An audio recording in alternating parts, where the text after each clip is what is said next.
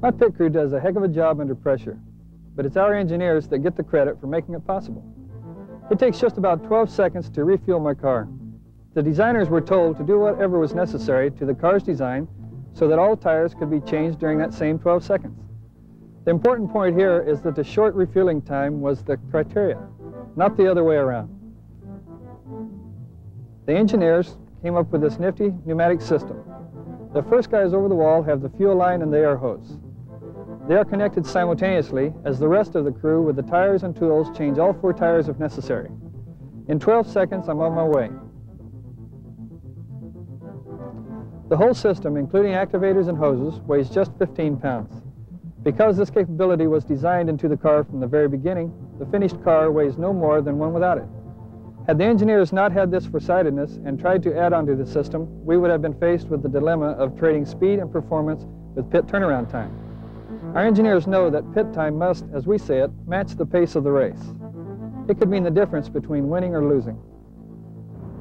It seems to me that there's got to be some way to reduce the ground time required to service and repair our aircraft.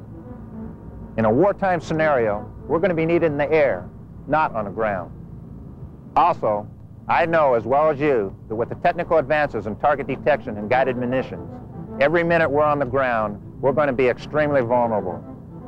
Too bad we can't design our weapon systems with some of the engineering advances those Indy cars have. Not only are they fast around the track, but also in the pits.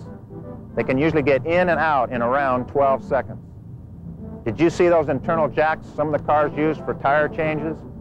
How ingenious, and what a super idea.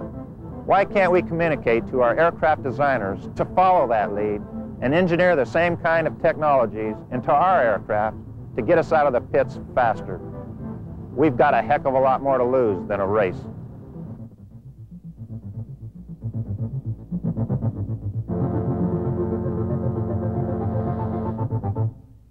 The Major's question is a good one. In fact, he focuses on something that is of major importance to those of us who are charged with acquiring the Air Force's new weapon systems, something we call availability, which means taking into consideration the various factors that determine whether a weapon system is ready to go when a combat commander needs it. Availability consists of a range of factors, things like weapon system reliability and maintainability, or whether it is supported properly by sufficient spares and maintenance equipment. These are vital considerations.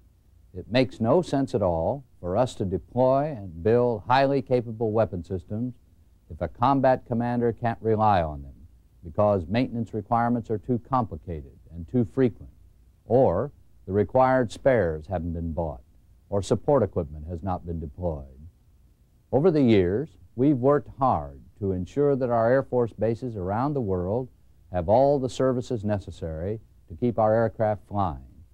This approach minimized the amount of stateside logistics center support required to maintain readiness and sustain combat operations.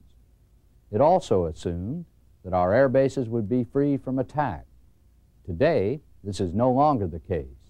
We cannot expect our air bases to be sanctuaries. And in light of this, we must place increased emphasis on the availability factors. We must now institutionalize this emphasis and ensure that we pay as much attention to how available a new weapon system is as we do to how fast it flies, how much it carries, or how much it costs. To accomplish this, our design and research engineers have to find better ways to integrate readiness and sustainability considerations, the essence of availability, into all phases of research, development, and design. Essentially, we are calling for a new dimension of design. As a major user of the weapon systems that you've been asked to design, I'd like to comment on some feelings I have regarding traditional logistic support concepts. We're going to have to change our support concepts to meet future requirements for air power and its application in the theater of war. Air power in the future is going to be measured by our ability to produce sorties and to deliver ordnance where it's needed, when it's needed, and for the length of time it's required, whether in the cold of a German winter or in the heat of a Middle East summer. Also, if you add the potential for nuclear, biological, and chemical warfare, you begin to realize some of the problems we face, not just for the pilots in this airplane, but also for the maintenance crews. Now, to survive this threat, we are trying to harden our facilities. It's going to take a lot more hardening before we're going to be in a posture where we can adequately perform our wartime mission. Until we get that posture, we need your help. You need to be thinking about designing weapon systems that don't require intermediate level support. Of course, what I'm talking about is 2 levels of maintenance. We need the quality and the reliability in components and a reduced unit cost that allow us to remove and replace on the flight line and remove all these people and this expensive equipment that's exposed to the hazards of war. We no longer have the luxury of living with extended sortie turnaround times or generation times. We're going to have to turn airplanes rapidly, and we can only do that if we can reduce the need for maintenance. What you have to do is give us systems with an MTBF that is sufficient that we can look to eliminate the need for intermediate level maintenance. I'll give you an example. For a squadron of F-15s, a slight increase in MTBF would allow us a reduction of 50 people and maybe $15 million worth of avionics intermediate station equipment. This means you can reduce the lift requirement by 4 C-141 loads. In deploying a squadron of F-15s, it would no longer require the hardened, environmentally controlled facilities that we need for the AIS. The impact is simple. It means fewer people and less equipment exposed to the hazardous environment of war. At the same time, we ought to be able to dramatically increase the number of sorties we produce. So we're looking to you for increased reliability in our weapon systems, which will enhance our ability to maintain and produce an effective air power. As General Minter points out, effectiveness of the fighting force is the bottom line. It is our goal in the development and acquisition of weapon systems, and effectiveness is the result of 2 things: the actual capabilities of the weapon and its availability. While capability is a fairly obvious requirement, the factors of availability are less well known, and only in recent years have they received as much attention as capability. Included within availability are supportability, reliability, maintainability, flexibility, and serviceability, just to name a few. These are the elements that actually determine just how good our new weapon systems are as warfighting tools. Although we've always considered these principles in the design process, the future dictates that we pay greater attention to them. In looking toward the future, we see the need for greater and greater capability in our weapons. We will be applying modern, high technology to our new systems to assure their qualitative superiority. The same kind of advanced technology must be used to improve the availability of those weapons as well. That is, the sophisticated methods available to design engineers will be used to make maintenance and support requirements simple, effective, and infrequent. Our challenge, you see, is to ensure that the weapons we build are not only capable, but that they are designed so they can be maintained by Air Force men and women assigned to that task. Further, they must be supported from the very first day they enter the inventory. We cannot afford downtimes, times when the U.S. defense establishment is at less than its peak of readiness because spare parts haven't been bought yet, or maintenance people haven't been trained, or support equipment hasn't been purchased. With increased attention to the availability factors early in the design phase, we can reduce support requirements to an absolute minimum. You know, I see our future support requirements have to be aimed at reducing the support structure vulnerability. It's got to focus on the required characteristics of mobility and flexibility and survivability, and we just have to streamline the operational support processes through the emphasis on reliability. For example, unlike the Indy 500 race car you saw, we really don't need built-in jacks for our fighters. What we really need are aircraft components that are durable and reliable. In short, we need to dramatically reduce the frequency of component replacement and servicing. In my opinion, technology is the way to go. And the design application that you make to obtain greater reliability and the ease of maintainability will give us less dependency on all these people and this ground support equipment. And it's essential if we're going to integrate and enhance weapon system employment and operational support. Remember, all these issues have got to be fully understood and implemented by you now. For the future, we are going to insist on supported weapon systems. We are going to design, engineer, and build weapons that fail infrequently. And when they do, they can be repaired quickly and easily. We will ensure that when we turn a weapon system over to the user, it is ready to go, supported from the outset. Our challenge in the R&D and acquisition communities is to design and deliver supported weapon systems, systems that meet the combat commander's requirements for capable and available weapon systems. And we're going to meet that challenge. What you have seen so far can be focused into a number of objectives.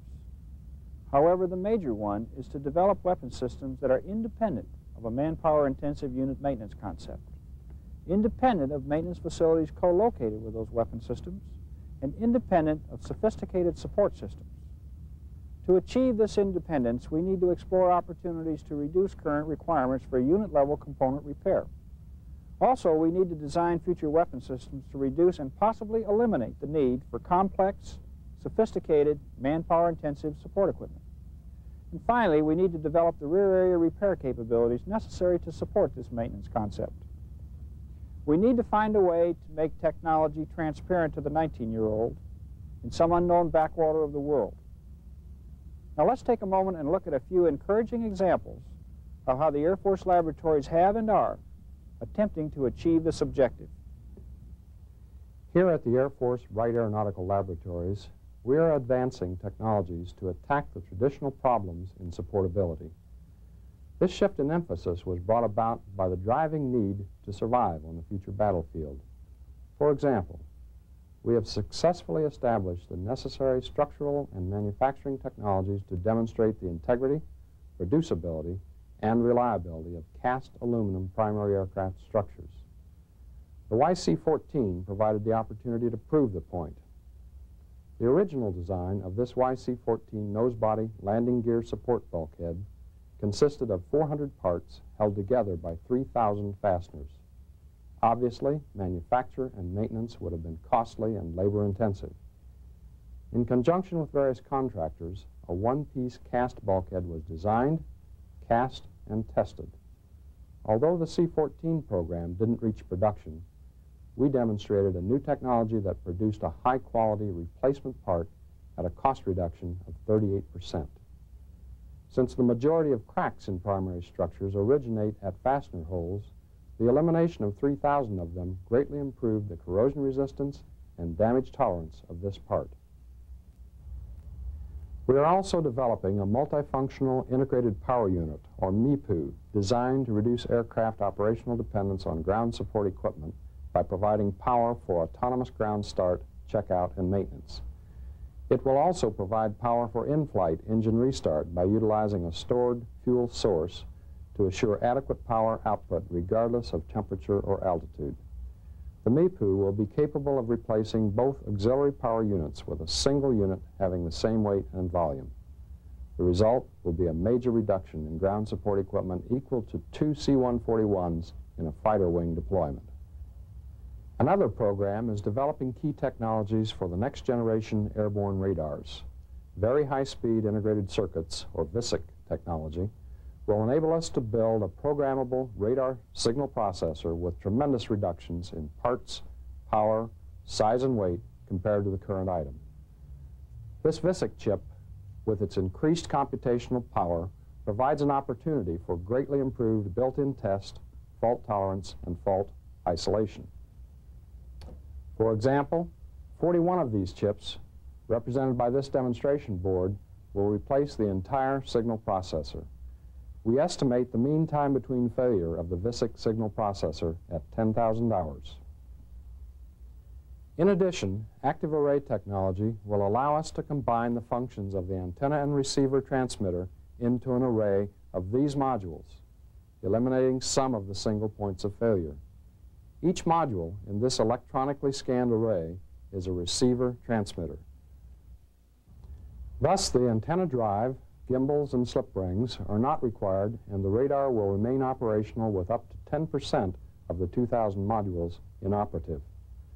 These technologies will help drive the overall ultra-reliable radar system, which encompasses fault-tolerant and fault isolation concepts, hardware and software modularity for flexibility and easier maintenance. The reliability of the total system is 400 to 700 hours mean time between failures. This is a 10-fold increase over our current baseline system. This, with other reliability improvements, will delete the need for an avionics intermediate shop. Thus, a fighter wing deployment would require 6 fewer C-141 sorties. Lastly, we have been instrumental in developing new techniques in aircraft battle damage repair. With the advanced technologies used in current and future design systems, such as composite materials, fly-by-wire control, and fiber optics, rapid repair is imperative because of our conviction that one more sortie can make the difference in the outcome of an ongoing battle. Our major effort in this area is the Aircraft Battle Damage Repair Design Handbook, which will be used in the design or modification of aircraft to enhance damage tolerance and repairability under wartime conditions. It will provide information on various design concepts, their benefits and limitations, and how to select, apply, and test available concepts. For example, this original aluminum throttle bell crank from an A4E was notch sensitive, had statically determined load paths and a vulnerable area of 8 square inches. Using the battle damage repair design concept, it has been redesigned. It's made from fiberglass, is less notch sensitive, and has redundant internal load paths and has half the vulnerable area. In the future, design goals must incorporate aircraft battle damage repair techniques as part of the survivability concept. The thrust of long-range research and development efforts must include rapid battle damage repair as a factor in aircraft design. The philosophy at AFWAL is that supportability can and must be advanced through a mature technology base and design decisions made with supportability on an equal basis with performance, early in the development and acquisition phases. These requirements must be built in at the design stage of the acquisition process, where they are most affordable. That model is not a next-generation milk container truck. It happens to be one of RADC's major advanced development programs.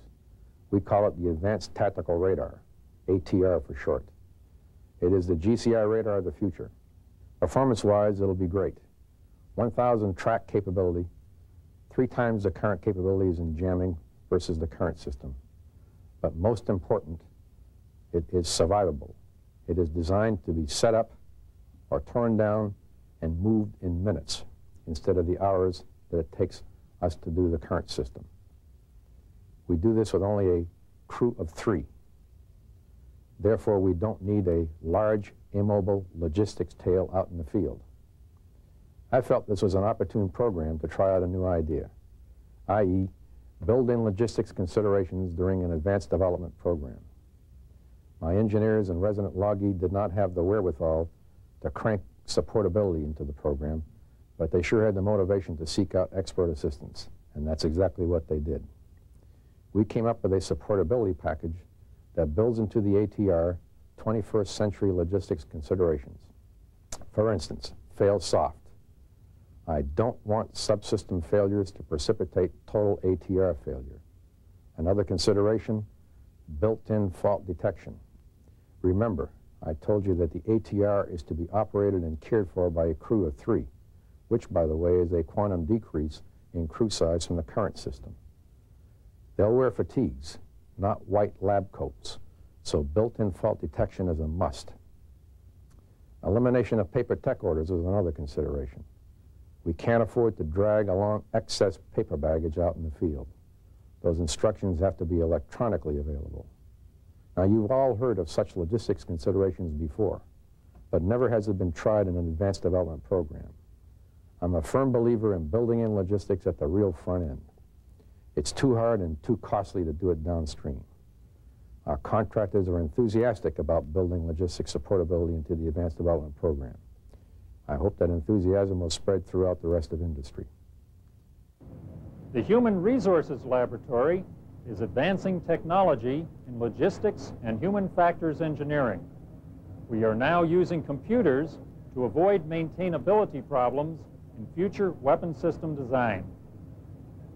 For example, in one of our current aircraft, there's a problem obtaining an oil sample in a wartime nuclear, biological, chemical environment. There are a large number of fasteners on the oil service panel, which slows down this critical task. In addition, the panel is not readily accessible to a standing technician. Once the panel door is opened, taking the oil sample is further complicated by the bulkiness of the gloves. In an effort to solve this supportability problem in aircraft of the 21st century, we, in conjunction with the Aerospace Medical Research Laboratory, are adapting the computerized biomechanical man currently used in crew station design.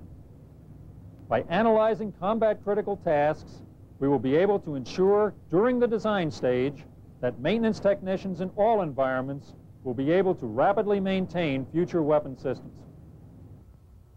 Thus far, you've seen some examples of work in progress. And now let's take a look at a completed in-the-field DoD example. And it's appropriate that we start this story here in the Air Force Museum with the H-5 helicopter. This helicopter was extensively used during the Korean conflict and was an excellent example of helicopter technology during its time. However, it required extensive maintenance and especially engine maintenance to keep it flying. Most, if not all, helicopters since then have suffered similar problems. Today, however, engine maintenance has been dramatically cut with the introduction of the T-700 engine in the Black Hawk helicopter. The Army spent a lot of time developing reliability and maintainability requirements for its next generation helicopters to replace their Hueys and Cobras. Please keep in mind that these were hard requirements, not objectives or goals, and were so stated in the contractual documents. In my mind, these requirements represented a premeditated, planned, and logical devastation of their traditional support structure and processes. What I'm going to show you now is not pie in the sky, not ideas on paper, but a live in-being example of what a service and contractor can achieve if they both clearly understand the requirements and commit themselves to achieving those requirements. The first example is, to me, the most dramatic. These 10 common tools are all that are required to take the engine completely apart in the field and put it back together. That's right, 10 common tools. There are no special tools required. The engine requires no oil changes and no oil sampling whatsoever. Every single LRU in the engine can be changed in 20 minutes or less by one man. No operational checks, trim, or rigging is required. There is no safety wire required anywhere in this engine. Through design of an integral particle separator and more damage-tolerant blade design, this engine is literally immune to ground foreign object damage. Human engineering was an integral part of the design also. All electrical connectors are Murphy-proof. You can't connect them wrong. All LRUs and modules have self-aligning features. Most LRUs are installed using exactly the same nut and bolt. When we look inside the engine, we see even greater reliability features, such as the combustor. The original design had a life of around 1,200 hours and required maintenance about 600 hours. It was an assembled part. The new machined ring combustor has a design life of 5,000 hours, and to date, after 250,000 operating hours, not one has been replaced. What does this mean? It means a 14-to-1 reduction in maintenance man-hours per engine operating hour. I was recently told by Army development people and an E-5 T-700 engine mechanic that the biggest problem facing engine mechanics in the field today is that they are losing proficiency on the engine because it doesn't break. I'm sure General Minter would love to grapple with this kind of problem today. What is important to you is that our past traditional problems have been well defined and engineered out of the equation by you, the design engineer. What you have just seen are examples of how you can turn your engineering know-how and creativity into a real, supportable frontline combat capability. In effect, a new way of thinking, of designing in up front the kind of supportability and maintainability our systems must have to perform their combat mission. The era of using and then replacing after a short lifespan thousands of bombers and fighters is over. In fact, technological complexity, long lead times, and rising costs have already invalidated the concept of a firm design life. When we look ahead a few years, when we look at the millions of dollars invested in each B-1B, it's hard to believe that many of us will ever live to see the day when these airplanes are retired from the inventory. This, combined with the fact that few weapon systems live up to their original expectations of supportability and maintainability, makes one thing very clear. Logistics is, and will continue to be, the long pole in the tent. That's why logistics is the biggest business the Air Force has. That's why last year alone, AFLC employed over 92,000 people and managed about $40 billion, accounting for almost 39% of the total Air Force budget. Considering the expense and effort modern logistics demands, it only makes good sense that we find ways to design more reliable, maintainable systems from the very start. For every penny spent making up for design deficiencies is a penny less we can spend for our national defense. Clearly, the need for change is great, and just as clearly, you're the key to our making these changes, to getting where we need to be. As you look around at the large, highly industrialized, and relatively immobile support structures we presently have, it's important to realize that what you're looking at is the manifestation of failure, of our failure to design in the kind of supportability we need. In effect, you're looking at the support dependence of current weapon systems, a dependence which increases vulnerability and life cycle costs.